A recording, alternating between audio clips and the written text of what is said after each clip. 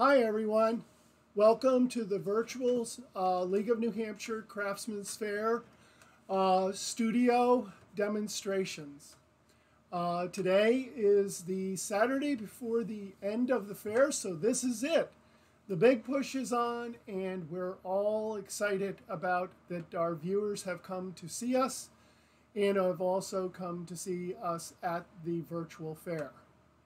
Now, all side notes will come in with everything throughout the week. We have communication from the League, and the League has talked to us about how great the organization is, and we all believe in the organization because the organization supports local juried craftsmen who are masters of their craft. And we always need sponsors and people to join as patrons to be a part of the organization. So if you haven't seen that part yet, go to their website, which is nhcrafts.org, and you will probably find some of that information. It's a great organization, and they have many different levels for you to be able to join. Other than that, I had a question last week after my demo, which was on Sunday. Now, during the week, a lot of people got to see Maureen making a moon jar and then continuing the moon jar to decorate it in that. But I had a question, and the question was, how do you make handles for your mugs? And my students love me for this because I think handles are one of the most complicated things to do. They look simple, they're not. To make them feel good in the hand is complicated. To make them usable is also complicated. Now, I am just cleaning my bottom, which disturbs a lot of people because I love to just clean a little roughly on the outer edge. And this is how I would be finishing up a pot. I'm going to smooth off the bottom and clean that. I'm going to go around the edge and clean up what I just scraped away, because everything I do is perfectly round. Then I'm just going to rub my hand on the bottom and then roll the edge to lift the pot up off the surface. So now I have a nice smooth bottom that you can see. And I'll do that again because we're going to put two handles on. And for the handles, I'm going to make 3 of them to choose 2. Now, when I teach classes, I have a lot of students that like to make handles and they make 1. And then they have no choice but to put on 1. And that 1 becomes not a great choice always. For them, it is a learning curve. But I always believe if you don't know how to do something, make more than 1. It works out really well in that. Now, I'm also going to roll this one, and then we have that bottom again. Now, one of the things that I did not bring over was a serrated rib. So excuse me for a second.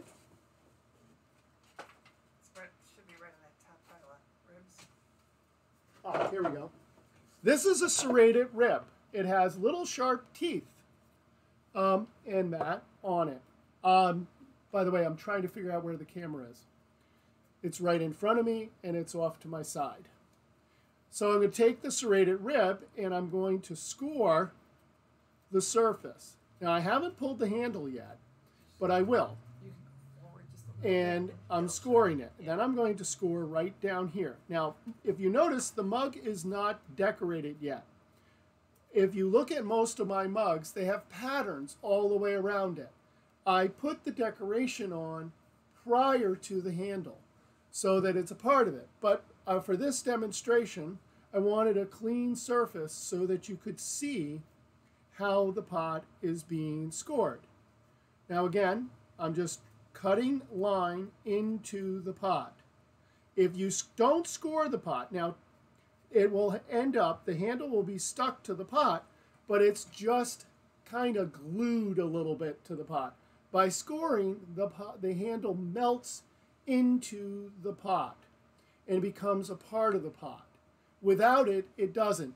So a lot of times people buy manufactured mugs and they buy pieces like that and they can't figure out why the handle fell off. Well, if you look, it may be because it was just stuck on and the glaze is actually what's holding it in place. But I love to score my pots. Now, the other thing is I teach, and I have to say this just in case any of my students are watching. I am sitting and I'm pulling a handle. I never recommend sitting and pulling a handle. It is better to stand so you can get a really good view. So you're going to get a view of my wonderful bucket, and I'm going to hold it up in my hands and almost up to my face so that I can see the shape of the handle. So what I'm making is an elephant trunk. So I'm just putting it down and pulling. I'm clasping my fingers so that there's this nice little like round circle or kind of oval shape. And then I'm going to take my thumb and I'm going to push the clay down and push it out and make it look like there's a V. And I'm going to keep moving it and working it around, smoothing off any edges that are sharp and working it with my fingers. Once I get that shape, I'm going to wet this side and I'm going to push the handle down and let it hang. I'm going to pull 3 of these. We have a question. Oh, I'm supposed to ask you guys, do you have any questions? So if you do, please type them in and Maureen will ask me, or she likes to write a lot, so she may even answer you back through a text. So, or whatever method we're using here, which is similar to texting and that. So please feel free to ask questions. Now I'm going to keep doing the same thing. I'm going to push it out and manipulate it and make it longer. Check and make sure that it's perfectly nicely round. Because one of the nice parts about a handle is when I first started, I used to make them within this crook of my thumb. And they were pointed on that side. And the other side was round. And people would pick them up and say that the edge was sharp. It only took me lots of years to believe it, lots of critiquing with a master craftsman in my house. And I started to manipulate and move the clay to make it rounder. Each potter makes their handles differently. If you look at Maureen's handles and mine, if you go to our website, which is Maureen Mills and Stephen Zoldak Potters, or Mills and Zoldak Potters. It's sliptrail.com. And sliptrail.com. Yeah. So if you look those things up, you will find us and you'll see the difference in styles and that.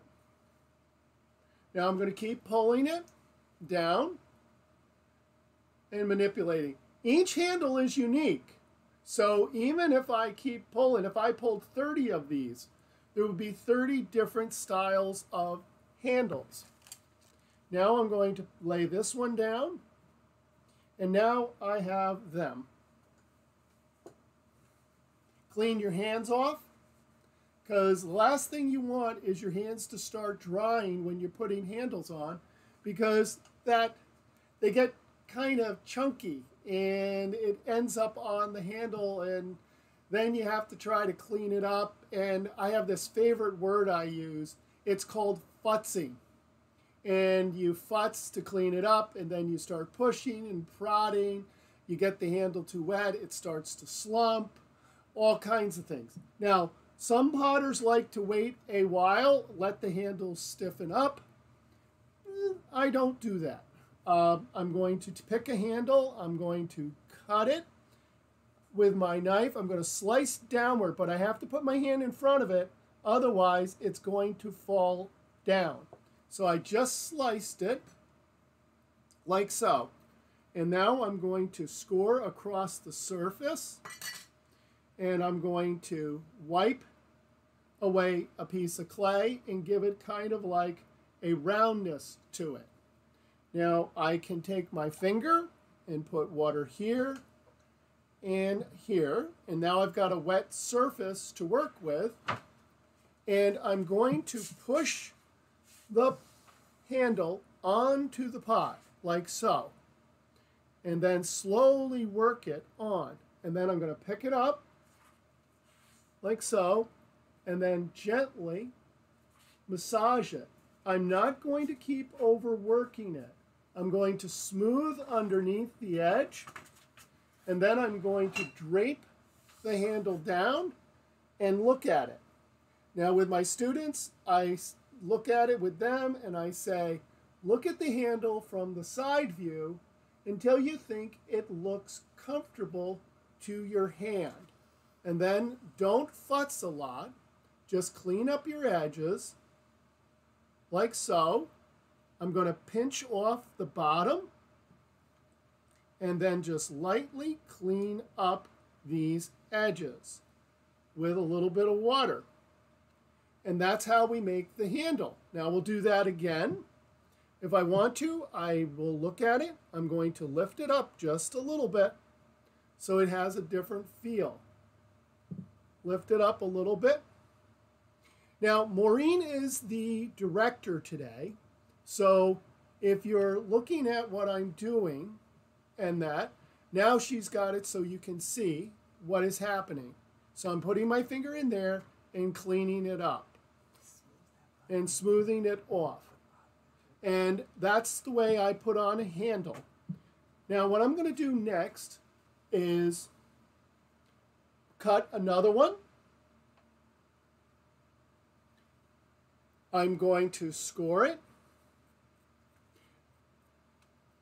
After a while, I'm going to come back to these mugs and I'm going to look at my handle and I'm going to clean it up even a little more. So I'm not done with this handle yet. I'm only at the beginning stages of finishing it. So when you put a handle on, it's not done just because you put it on. There's coming back to it and cleaning it up and that. Now another method is I dip the handle in the water, I lightly tap both parts, and then again I just push the clay lightly and gently on to the pot, like so. Then I turn it upside down. I'm going to start to smooth off that edge again, clean it up, and then slowly work it so that it's even. And then I'm going to pull the handle just a little bit and that, because think of when you make like 30 of these. By the time you go back to number one, it is a little bit drier. So I want it to bend easily. And then I'm going to bend it around and down, look at the shape, move it up if I need to, or down. And I'm moving this one up just a little bit. Going to push my finger in and then pinch. Clean up the edges, like so. Take a little bit of water, work that edge in. I'm not futzing with them. I'm just gently touching the piece. This handle's a little bit tighter, but I like the look of it onto the pot. And it should feel really comfortable. I've said to my students that you can't just think of making a mug because it's a mug. You have to think about it. Somebody's going to use this to drink with. And there's the mouth edge, there's the handle, there's the bottom, there's the texture or the warmth. Because when you put a cup of coffee or tea in this, or even hot chocolate, people hold the cup and they want to know how it feels. So there's more to making a mug than just making a mug. There's a lot of process. And most pottery is about process. So now that we got the handles on those, we're going to move on and we're going to now make pie plates. And why? Because everybody, I think, likes pie. If they don't like apple pie, they might like chocolate pie. They might like, you know, peach pie. A cobbler can be made in the pie plate. You name it, you can make it in a pie plate. Our pie plates go into an oven, and they can go into a microwave, and that. So you can use them to bake a pie, and that. Now, I know how to make a pie. Just a little tidbit of information, because I've been known to tell stories. Well, the story is I make pie plates. I don't make pie. I have made pie. I make quiche, though. That I do. My wife makes the pies. So one thing you must learn, potters are experimenters. You can't experiment with a pie crust. It does not work unless you really spend a lot of time and have people who are patient with your pie crust. Otherwise, there is competitions and display. So now what we will do is get into making the pie plates.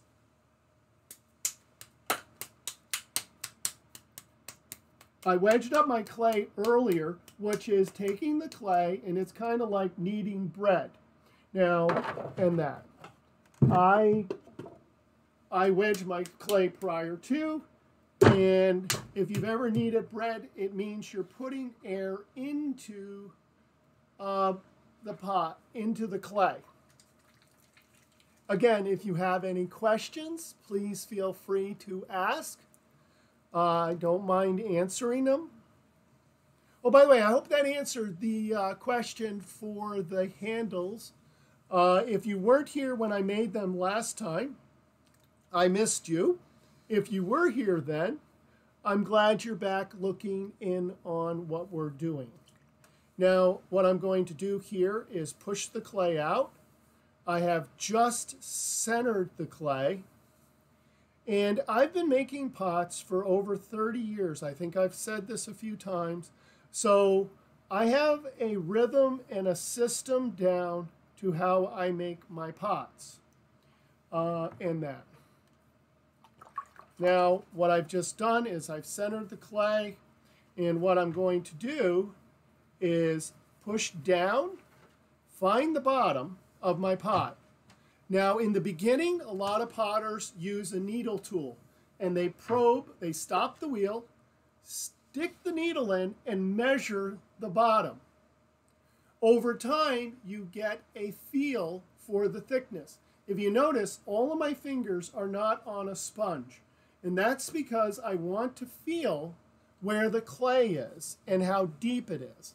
So now what I'm going to do is open it, and I'm just going to pull it out to the outer edge and then round that edge off like so.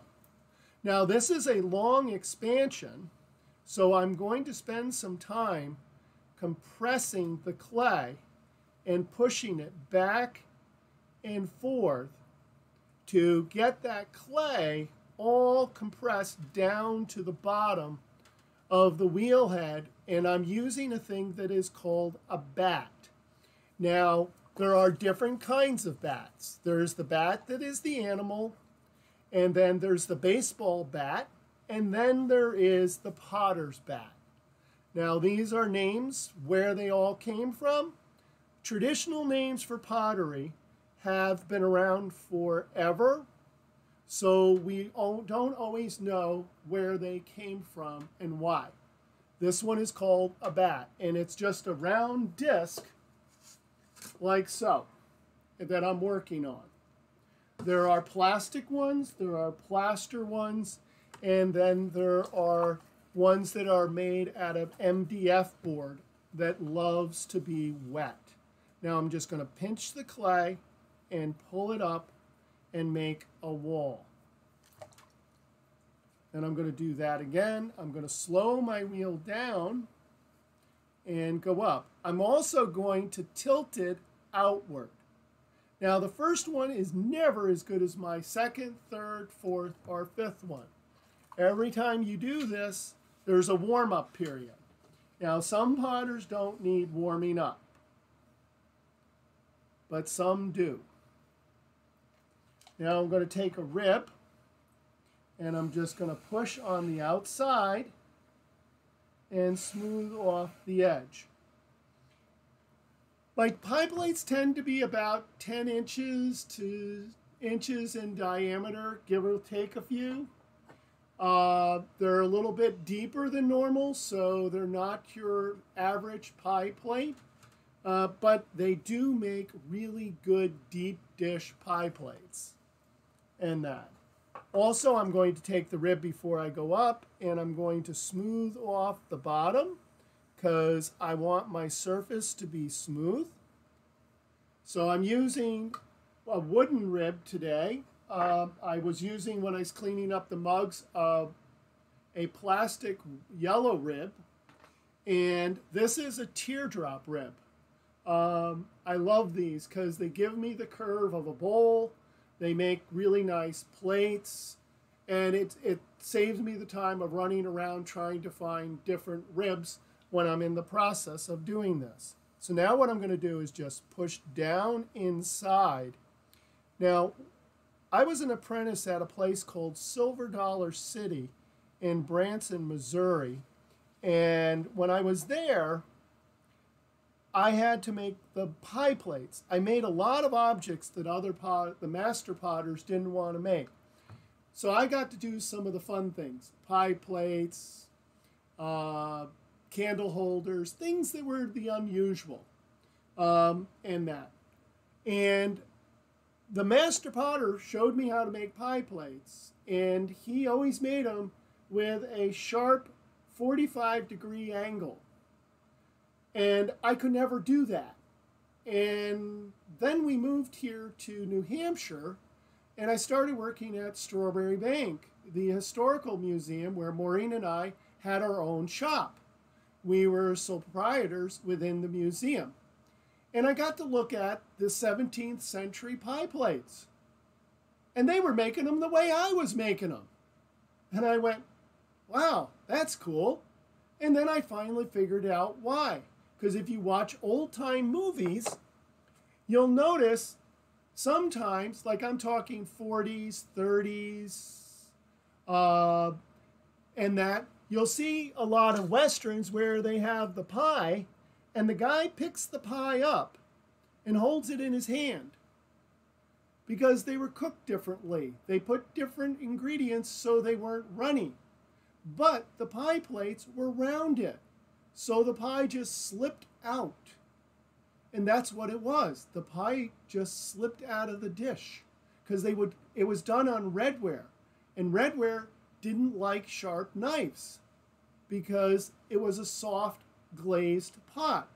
They're great pots to work with. I have a lot of friends who make them, and I even use a redware pie plate, and it is fantastic to use.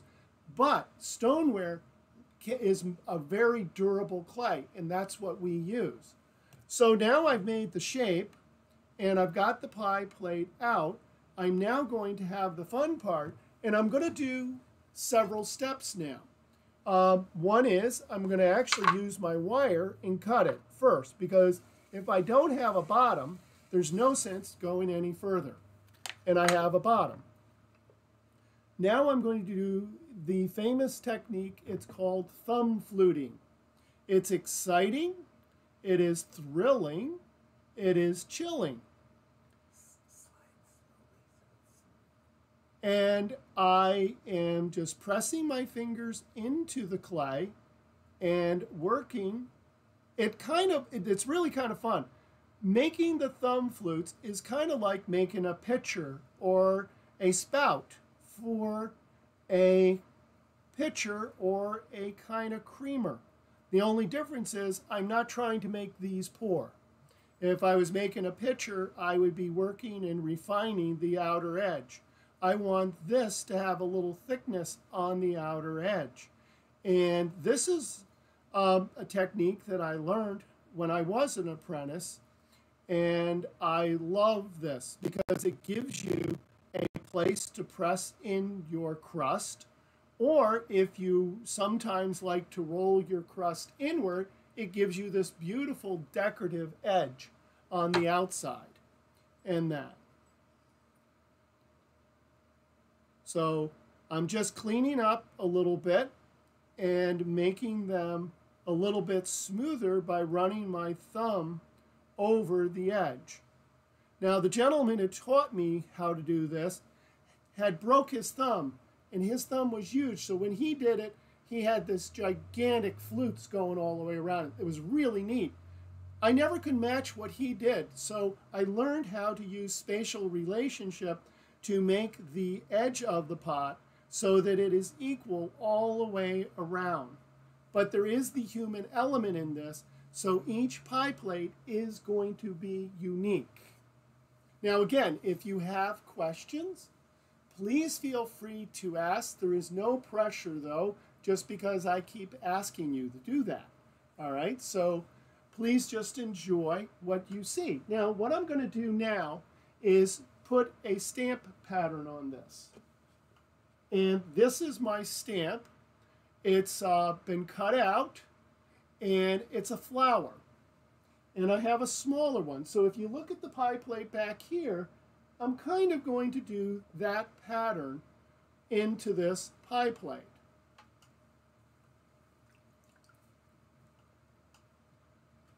So where did I put my big jars? Did I leave my big jars over there? So what I'm looking for right now is my big jar of blue to use and white.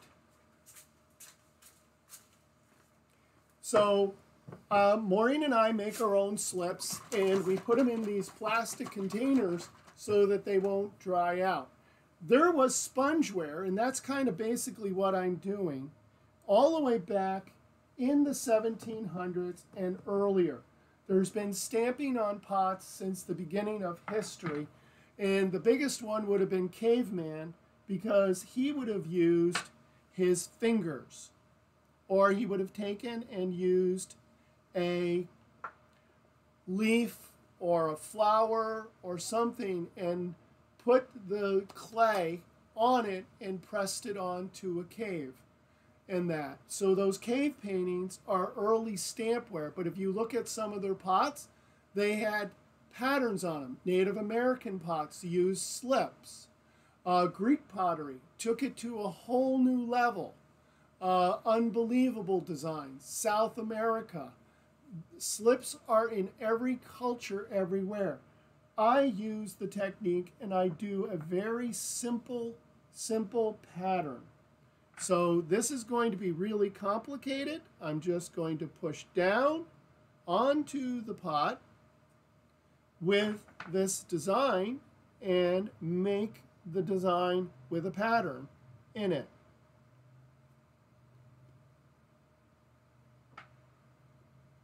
It is fun, it's unique, and I like it because I can do multiple patterns. I'm doing this on a wet pot today, so it has a totally different feel. And normally I do this on a leather hard pot, like the mugs. If you looked at the mugs, they were kind of brownish looking, not shiny, and this one is shiny. So it has a whole different feel to it. Now this is my smaller sponge. I'm going to take that and we're going to put a few smaller flowers in between the others. Excuse me. And that. So I'm just going to stamp that on like so. Then we're going to use some other slips that are in a bottle. These are our trailing bottles. Traditionally, they were made out of turkey quills, cow's horns, glued the turkey quill into it. They made them out of copper. They had a coppersmith make them. They would tip them back and forth. So think of tilting something and using gravity to pour the liquid onto the surface. So what I'm going to do now is push the clay out onto the surface and draw with it. Now, remember how I said in caveman's time, all the way even into the 1300s, these are the greatest tools that were ever made. You just use it and press onto the pot. And voila, you now have a pattern of a dot to a center of a flower. Then I'm going to take that was my black slip. The first slip was my blue one. And now I'm going to use a brown slip. So this one, normally I like to check sometimes, and this one is an iron base. And the real fun part is lately, when the brown slip sits around, there's this thing called magnetism. And somehow the iron likes to find itself. And it goes back to being a clump. Today I'm lucky, it's not doing that. So now what I'm going to do is draw on the surface with the needle tool onto the pot, like so. When these get fired in a bisque kiln, they will all be melted together basically. The slips I make are made out of a porcelain-based clay. So they will melt together and become one.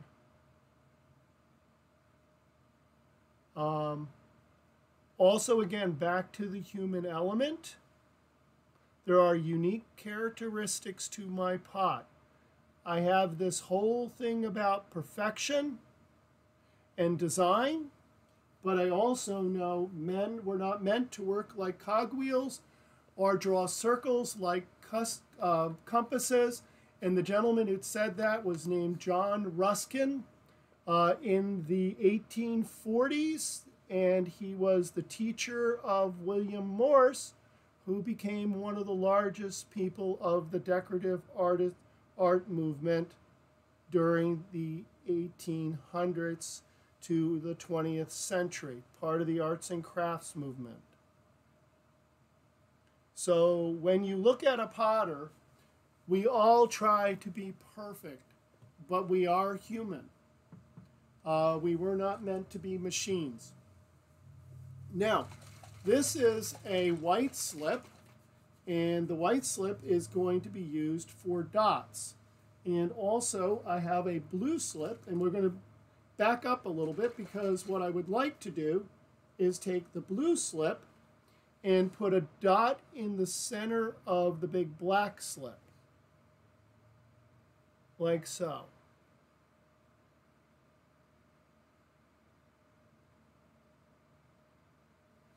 Now, at Sunapee Fair, normally on the last day when I'm demoing, I ask somebody, what would they like to see me make?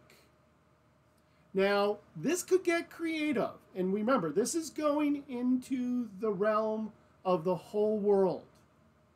So be gentle. If you have a pot that you would like to be seen made that is simple, I'd be more than happy to do that. Teapots probably complicate it. Cats and rats look the same, so I wouldn't recommend that. But if you have an idea, I'd be happy to try to see if we could do that. But do remember, this is going live out to the whole world, just in case. Hundreds of viewers. Hundreds and hundreds of viewers. So be gentle. So what I'm going to do now is put some white dots onto the surface of the pot, like so. Now, once I get these dots on, I'm going to go back into the flowers, and I'm going to put dots there as well. So there's going to be dots all over this pot. I love doing dots. Anybody who remembers some of my earlier work when I was more symmetrical and that I had hundreds and hundreds and hundreds of dots on my pots. Now I've gone more asymmetrical, so I have a few less on my pots. Now the slip is really wet. It is not drying because it is on a wet surface.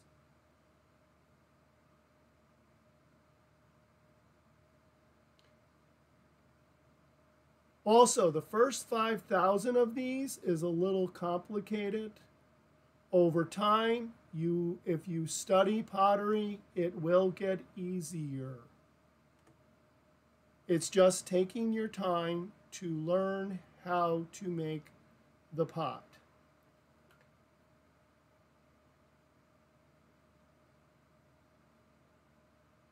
Now, pie plates traditionally were also used.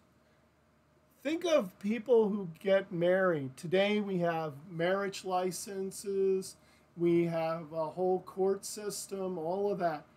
Back in the colonial era, somebody would get married, they would do some of the procedures that are still happening today, but the way you knew you were married was there was a portrait painted of you, or there was something written with your name and the date of your wedding.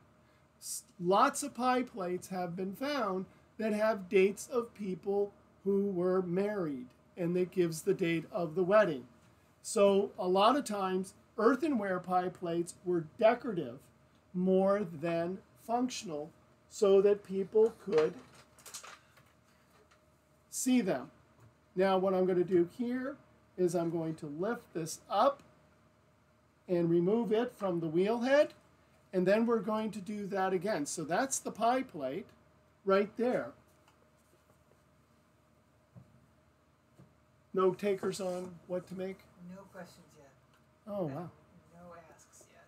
Fantastic. I'm answering all the questions as we go. I know. All right, we're going to put the bat down. I am using bat pins to hold this in place.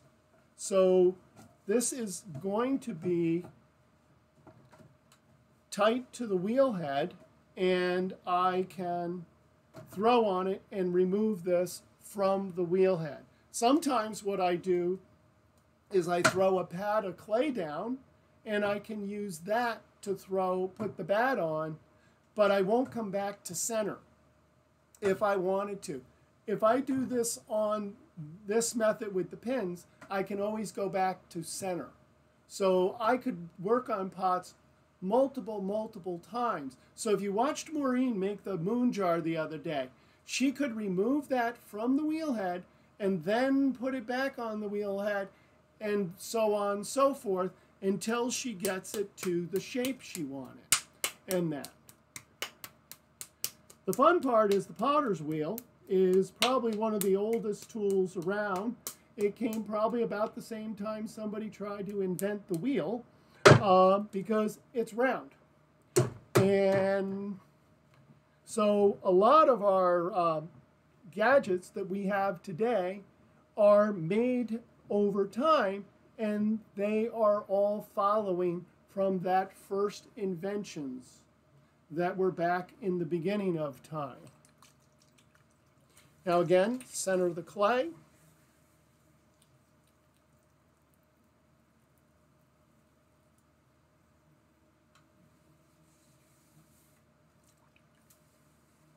Now for potters, it is doing multiple things. Now even a studio potter, a lot of times I get that term that I'm a studio potter.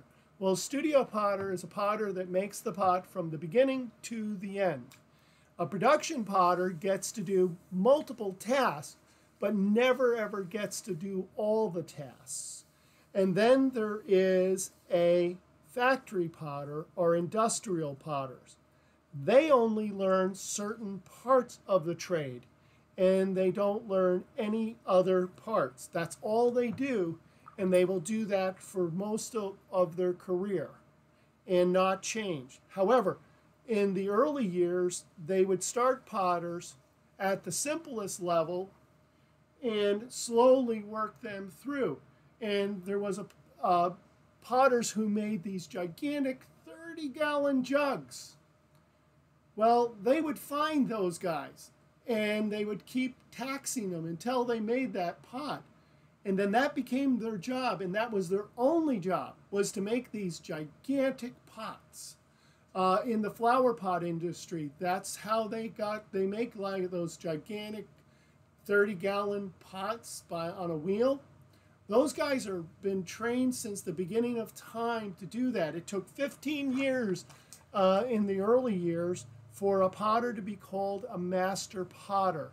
And prior to that, he would have had to go through the guild system, which is an apprenticeship program. And he would there learn to make the pots, but when he was about 18 to 21, he would go to the guild house for potters and bring in work to demonstrate that he had the skills to be a master craftsman so that he could run a business.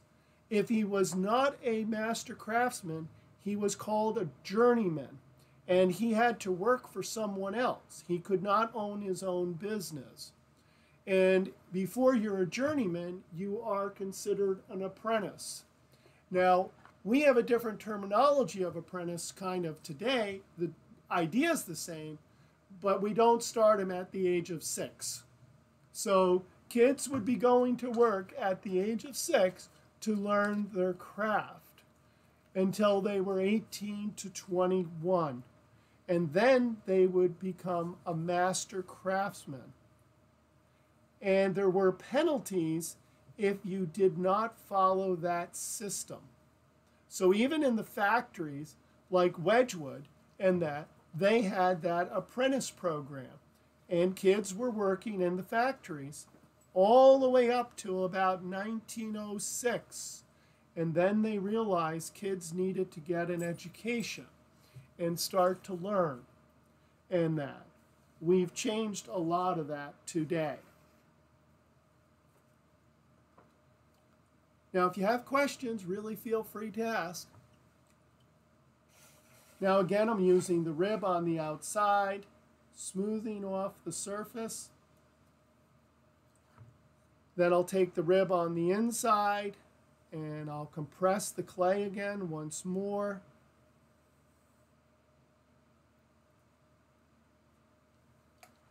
Then I'll take the teardrop, push it out.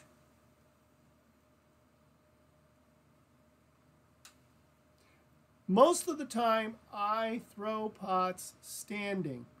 I'm not normally a sitter when I make my wares. So I love the idea of when I stand to make them because it gives me better posture to my body. Potters are known to throw out their backs because we lean and slouch into what we do. And it's not good for your body. And think of throwing, 10 pounds, 15 pounds, 5 pounds. If you have bad posture, you get hurt. Not a good thing to do. Now that I've made that design, I'm going to clean up the water, clean off the edge, smooth it up.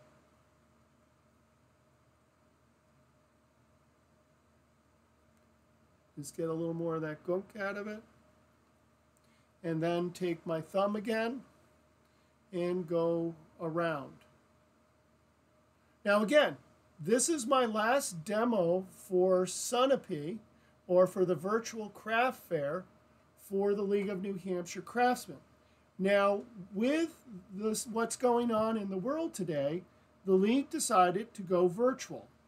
Because of that virtualness, we are not demonstrating up at Sunapee this year, which is where we would love, all of us would love to be able to see you.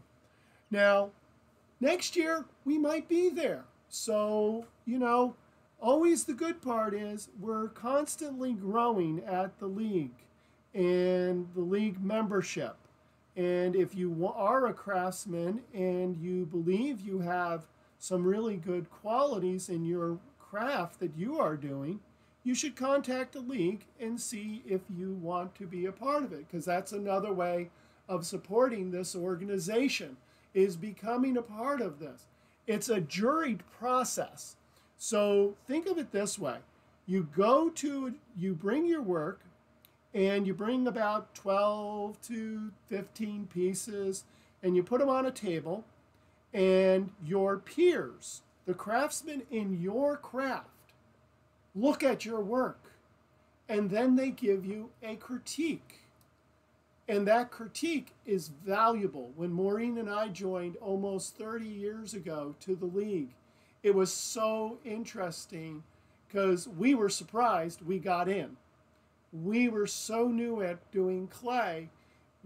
We're critical of our work. So we were being very critical of our work and the way it was put together. And they looked at my work and they said, well, we like this, we like that.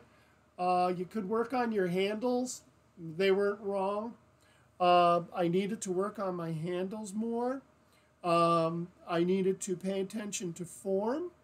But they said the quality of the work at that time met the standards of the League.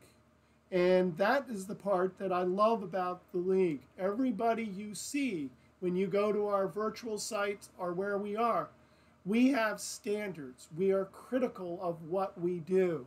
So if you are a craftsman and you're willing to take that challenge and go forward, I would recommend contact the League, see if you can become a member of the League or take their advice and then move forward and come back and prove to people that you have the knowledge to be a part of a system. It is similar to a guild system. You have your beginners, you have your journeymen, and then you have your master craftsmen. And you want, and again, I would just recommend it if you have that quality in your work. So I've now put the edges on the pot. I'm going to now stamp it again. So this is a process that just gets repeated over and over to make a pie plate. Now, every time I make pie plates, they're a little bit different. I think this year I did some pie plates that have swirls in them. I did these earlier in the year, and it's just flowers. I've done them where there is large, gigantic, more petals to the flowers. So every time I do these, they do have a little bit different feel to them. So if you're looking for my pie plates in that, there is going to be a little difference to each one that I make. So be aware of that if you are ever interested in a pie plate. But what I will tell you is, I know my pie plates cook the crust all the way across the bottom. So you don't get that soggy bottom on your apple pie or your cherry pie or your rhubarb pie and that. Now before I didn't do this, I want to do this again because I want to make sure there is a bottom, and there is. Now we can continue with the design.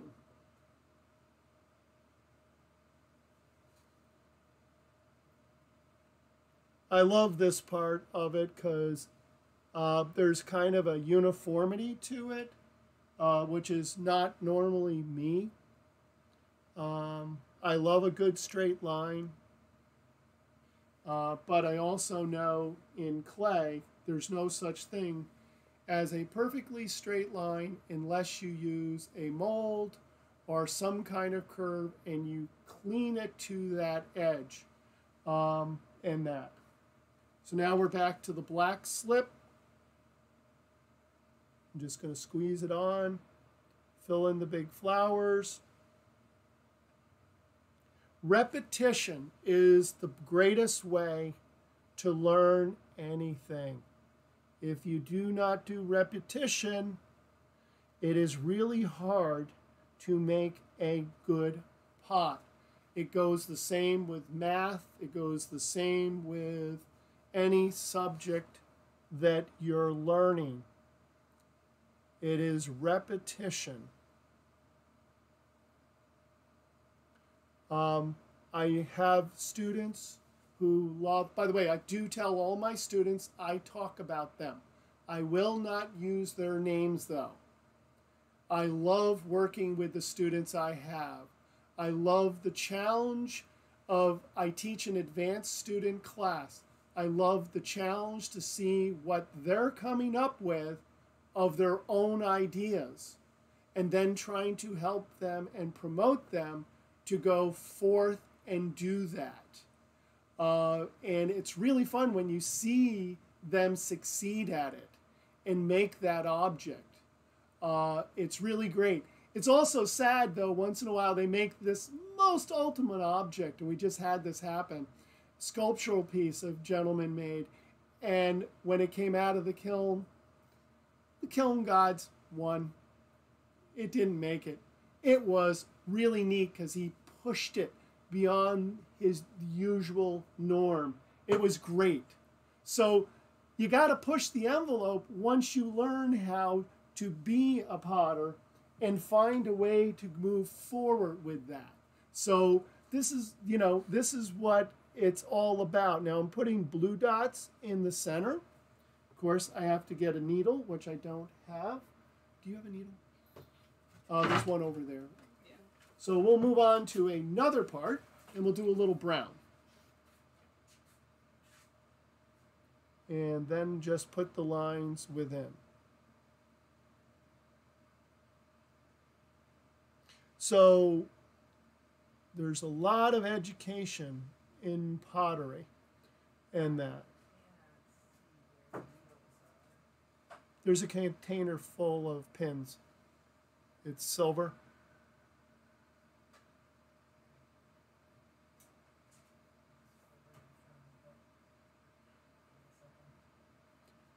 We both have these spaces where we work, and right now this is right within Maureen. Maureen works on this side most of the time. I work on the other side of the barn, which of course is always in disarray in that.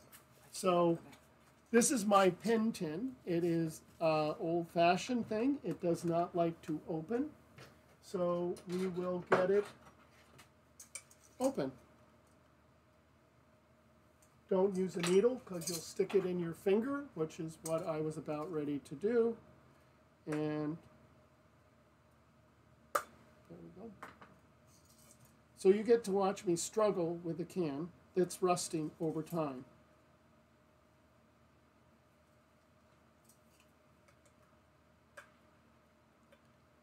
Now the demonstration now is how to open up a pin jar without hurting yourself. That wasn't just me. Oh no, it's rusted. Is there another tin? No, there's another pin. Excuse me for 1 second. I will be right back.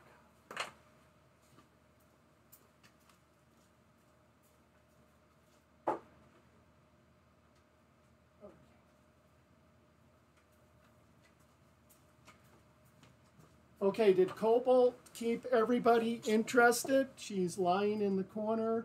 I hope you can see her. She is sleeping right now and going, they're talking about me again. That's what we love about Cobalt. So I have a needle tool these are needle tools and I use a pin to unclog them. So now I'll go back to the blue and then we'll go back to the brown. Now again, if you have any questions, please feel free to ask. They can see the plate behind you or on our website. I've just been reminded to tell you that you can see the pie plate, I believe, behind me, or you can go to our website, which is sliptrail.com. And you can see our pots there as well. Now, finish the brown before you get distracted. That was called commentary.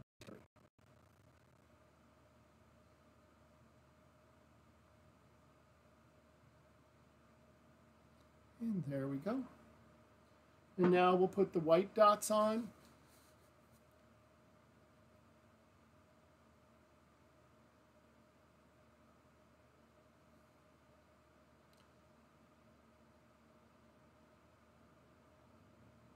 Like so.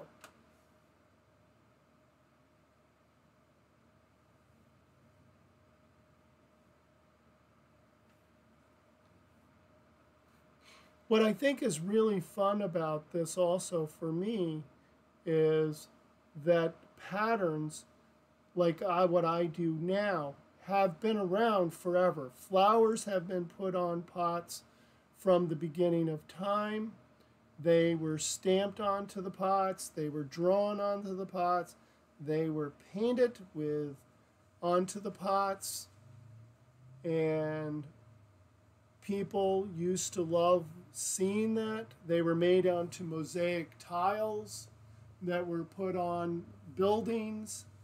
Clay is an amazing material that can withstand the weather outdoors if you use the right clay and the right temperature to fire the pot to.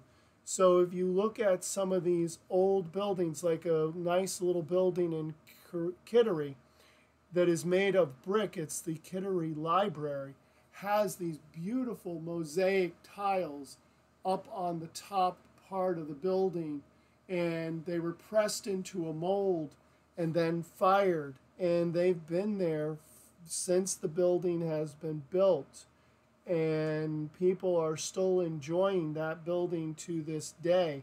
So if you think of the human history, our human history is in clay. That's how we gauge cultures to be their technology, is by how they fire clay or certain materials that reach a high temperature. So when you think about it, clay is an important storyteller of who we are and what we are.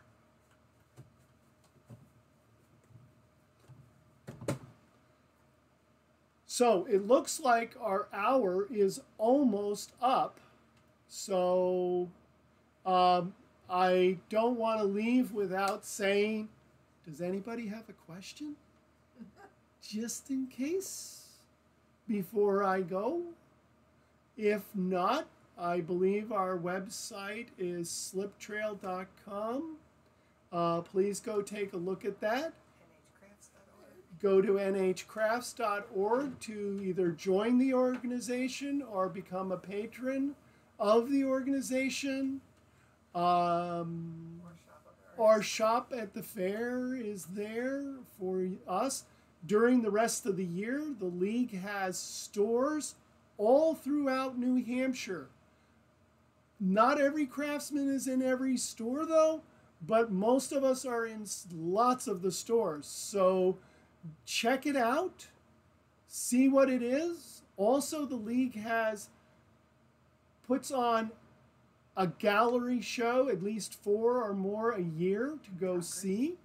I would recommend doing that as well. And it's at their headquarters in Concord. And I believe there's 2 more shows coming up, but we're not sure if they're going to be virtual or real. So crafting is one, which is up at the Capitol area where the League headquarters is, right? No, that's the one. Here at Great Bay. Oh, it's going to be over at Great Bay College, maybe in November, I believe it is. And then there is another show that was up at League headquarters in Capitol Arts, which is another show to go see. They're a lot of fun. So I'm giving lots of talk here so you can give me that last question. Nope. Otherwise, thank you very much for joining us. I hope to see you all again and have